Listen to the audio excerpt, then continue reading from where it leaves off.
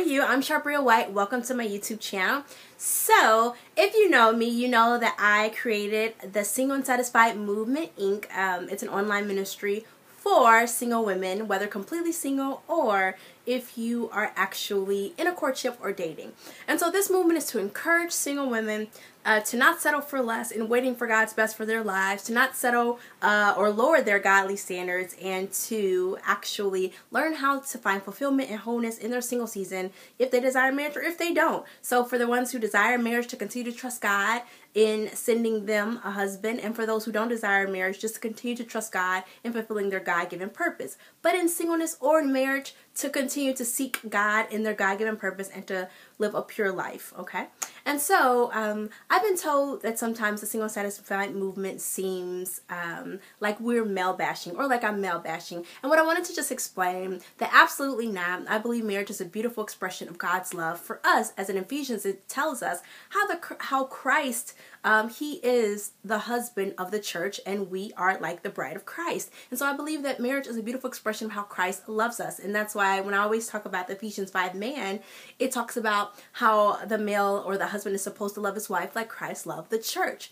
So I'm a very big advocate for marriage, as I'm sure I will get married one day.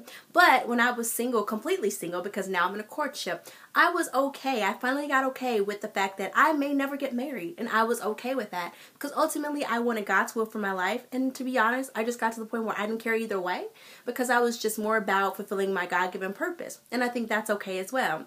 But I just want to say there's absolutely nothing wrong with being in a godly courtship or being in a relationship or marrying. I think that's a beautiful godly thing. But I also don't think that there is anything wrong with the person who is standing in their singleness, in their purpose, and proud of that as well. So I'm not male bashing when I say don't lower your standards, don't settle for less, wait for a man who's equally yoked with you, wait for a man who knows how to love you and who knows your worth and your value. To me, that's just a woman knowing who she is, knowing that she's valuable, and trusting God to send someone who will love her and know her value, and that she doesn't have to lower her standards. Now, I'm not talking about superficial standards because no one's perfect. We're not either. But I am talking about you do need to have deal breakers, and that's whether you're male or whether you are a female. And then you do need to know what's negotiable and what's non-negotiable. For example, I had a woman to ask me, she said she wanted her husband to be an entrepreneur, she wanted him to have great credit, she wanted him to have a certain amount of money.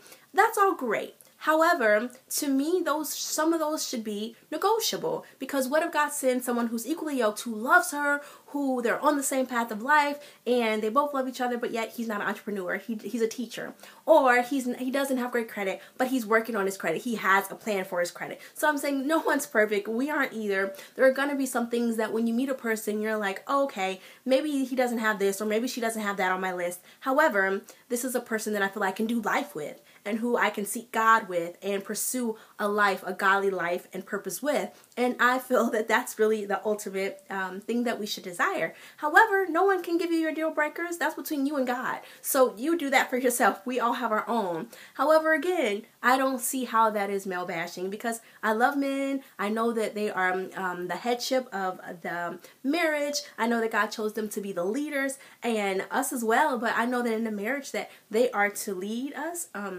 They're first among equals, and I believe that's a beautiful thing. I believe that when you're with a God-fearing, loving man, that's great, and there's no problem with submitting to them because you are a God-fearing woman and you're trusting God with your life.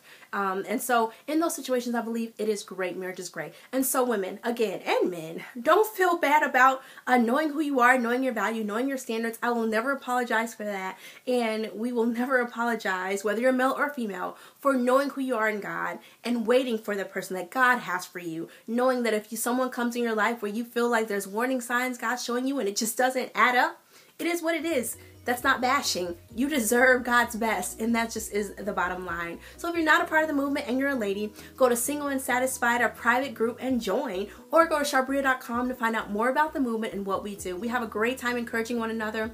It's accountability, and again, it's just a way for us to live our best life in a pure way, in a godly life, pursue happiness, pursue joy, pursue fulfillment in this season. So I love you all. Go ahead and share this if it pleases you. Go ahead and give it a thumbs up if it's blessed you.